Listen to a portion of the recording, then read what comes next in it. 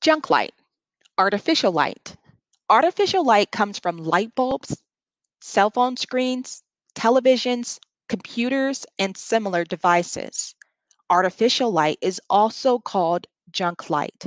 Junk light primarily refers to blue, green, and violet light. There is mounting evidence highlighting the dangers of junk light on human health. Listen to what the experts have to say. When you look at blue light after dark, it turns off your body's ability to make melatonin, which is the hormone that's responsible for deep sleep.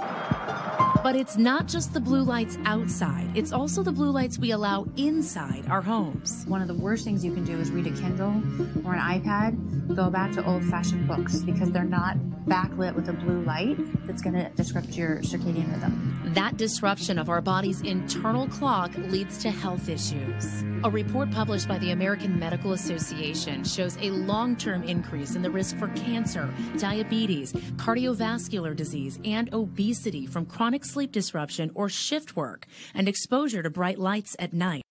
Blue light exposure and what that means for your eyes. What we've seen through the years and through many experimental studies is that there's a lot of toxicity that light has to people's eyes. And we believe that in addition to ultraviolet light that everybody knows about, visible blue light also contributes to age-related macular degeneration. We all know that ultraviolet light is radiation, and this is why people wear sunglasses in general when you're outside. But visible light we've also found to be harmful to the eye, in particular the retina. Specifically the high-energy blue light. This is light in the blue and violet spectrum. These have been shown to cause damage to people's eyes. Is every day when we get up, we see the sunrise every single day. That is the answer right in front of us. But that's not the light that's inside our houses. That's not the light that's in the cubicles we work in.